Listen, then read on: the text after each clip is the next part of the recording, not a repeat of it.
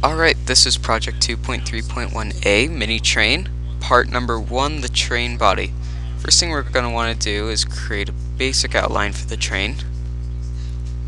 And I'm not dimensioning anything yet. So just 3 lines like that, then a center point arc up like that, and 180 degrees. Come back, like that, up, over, down, across, and down again. That's the main body of the train, just a basic outline. Now we're going to dimension it. This is 5.5 inches, and that looks pretty weird, but it won't for long. That's, oops, no, we don't want to do that. We'll want a dimension from here to there, and that's going to be 1.75 inches. That looks really weird, so because I have OCD, I'll just move that up. This is 0.5 in radius. No, not 0.54, just 0.5. Gonna dimension this. This is equal to 0.25. Same deal up here. And this is equal to this is a little bit of mathematical computation because the spec sheet doesn't actually explicitly state this. So it's going to be 0.375 plus 0.23, no, 2.35 minus, oops, left in a period there, minus what we've already got, so that'd be 0.5 minus 1.75, like that, and that's 0.475. Come up like that, 1.75. Actually, no, cancel. Let's do this instead. And this is 0.88. And this is 3.75, so that's correct. And that's the main body of the train, fully dimensioned. So let's extrude that 2 inches. And now we're going to create a 2D sketch on this face. First thing we're going to do is create a circle like that, centered from the center point here. And then we're going to dimension that to be 0.25. I'm going to dimension it up from that line, 0.375, and let's finish the sketch and extrude that in. Oops, no, not like that. Silly Autodesk. And that's going to be 0.5, if I'm not mistaken. Yep, 0.5.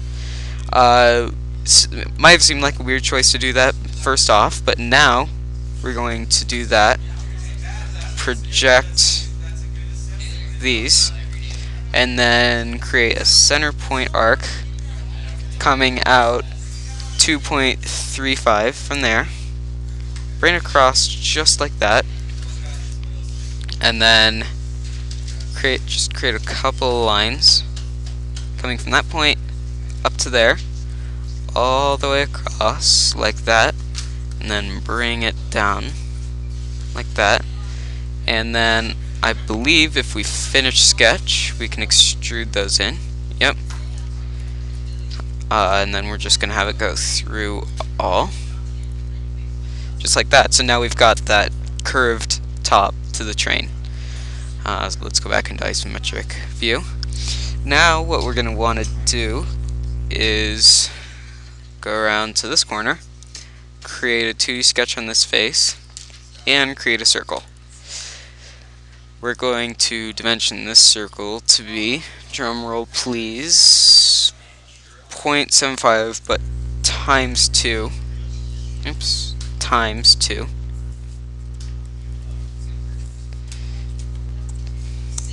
So that's 1.5, and I'm gonna dimension the location.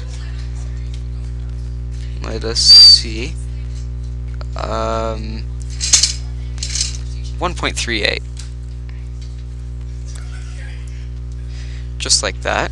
And I believe this is already centered, but I'm just gonna make sure. Yep, that's already centered. So then let's finish sketch and extrude this out. Just I guess to next. Nope. Other end. Okay, I'll just go a distance. That's gonna be 5.5, but minus the total width of that, which was 1.75. And is that correct? That is correct. There we go. Now we just need to create a couple of holes, and then we're home free. Let's create a 2D sketch on this face. I'm gonna create 3 holes. Sorry, like that. Over here and over here. Let's dimension these. These are going to all be dimensioned 0.125.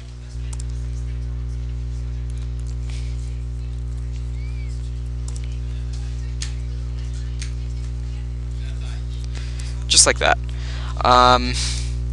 So let's start with heights. This is 0.625 from the bottom.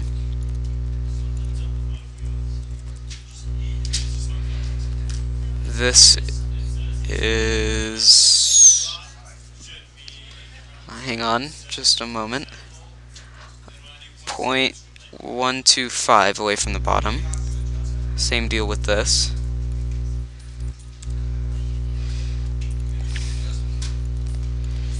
This is equal to 2 minus 1.625. So 0.375. Mental math is not my strong suit. Let's dimension the same on the other side. 0.375. Just like that. And that's already centered. Don't need to do anything on that. And then we'll extrude all 3 of these in. Other way. And that's way too long, so 0.125. Just like that. And now we've got 3 holes down there.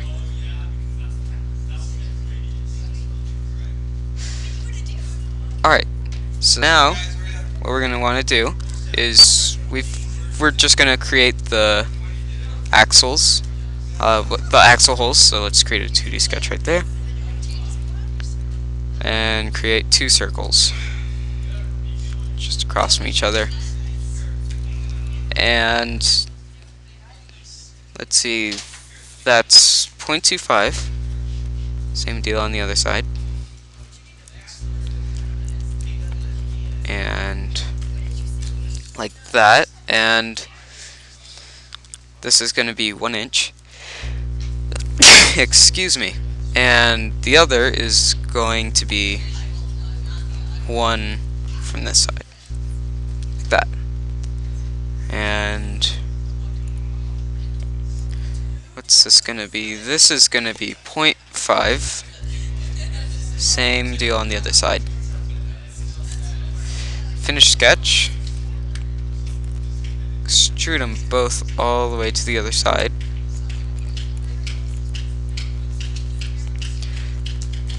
Just like that. So now we've got the holes for the axles in there, and now we just need to create a hole on the top. What we're going to want to do is create a work plane tangent to here and parallel to this surface. Let's create a 2D sketch on it and create a circle. I'm also going to project some geometry onto this face.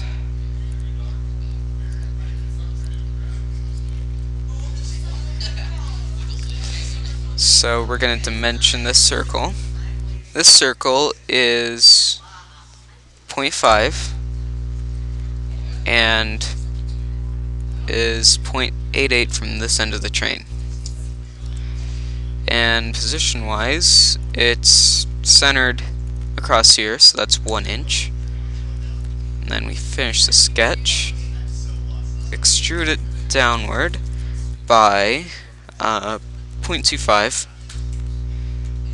and that doesn't look right. Hold on. We're gonna have to redo that extrude, because let's have it cut this time.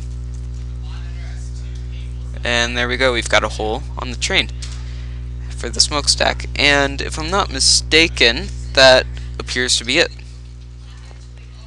Oh, one last thing. Just uncheck visibility on that work plane. So that's good. But yeah, that's the full train body.